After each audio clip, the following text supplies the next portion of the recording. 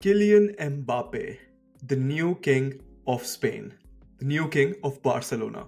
If today is something to go by, Barcelona fans would be really worried, and Real Madrid fans would be really happy. The long awaited revenge, PSG putting all their past traumas to bed, the 6-1, the comeback, the last minute winner conceding at Camp Nou.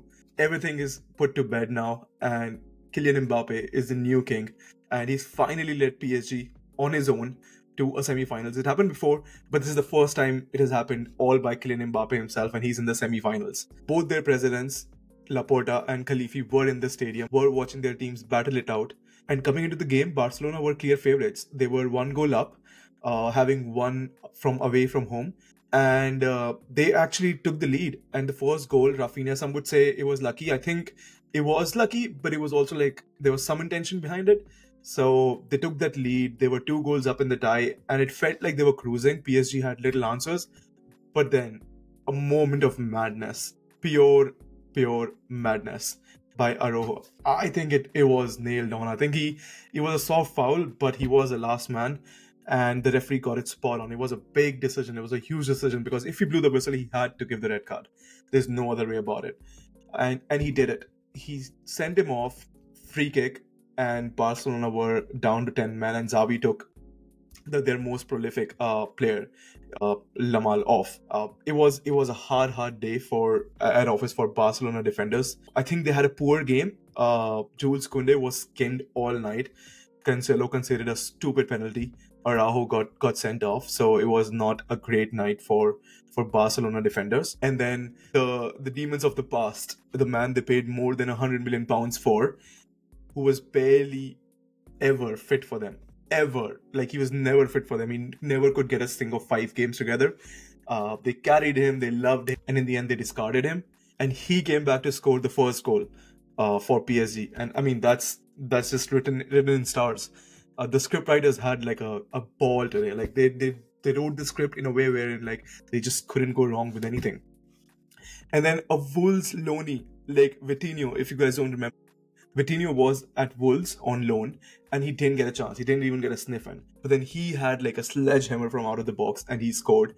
And Ter Stegen just couldn't get anywhere near it. And that was 2-1. And at that point, Luis Enrique just put everyone behind the ball. They were pressing so high. They were all over Barcelona. They could smell blood, and they actually hunted. They were the sharks in the ocean. They actually hunted them down. And then a brainless moment.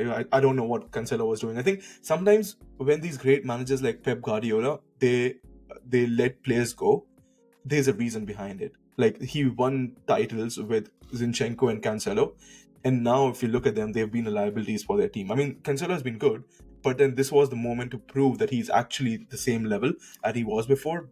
The player was going away from the ball, and he had no business tackling him. He was no danger at all. And then he just jumped and he lunged into his foot. So I think clear penalty, again, another correct decision. And the main man stepped up.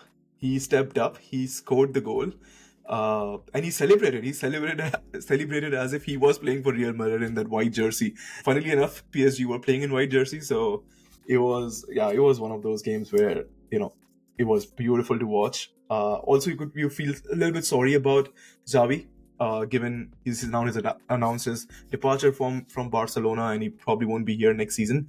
But he got sent off, and he was so frustrated. He was so mad. I think part of the frustration was not from the referees, but from his players, because they were so poor. They were just not in the game after the red card, and even the red card, right? It was their own doing, and he kicked the UCL something that was there, some banner or something, and then the referee just sent him off. And then finally, Mbappe, with every great player, the ball chases them somehow. I don't know how it happens. They miss, but the ball chases them. I don't know who it was, but like somebody played the pass to Mbappe. He was running, he was free. There were 2 players coming, Barcelona defenders coming close to him. He shot, it got saved. It was a rebound that was saved. There was another shot that was saved, and then it finally fell to Mbappe, who wouldn't miss the second time of asking. So all in all, a great result for PSG. Great way to bury all the previous results and previous disappointments. And I want to say a quick word about Luis Enrique. I mean, we easily forget that he won a Champions League with Barcelona.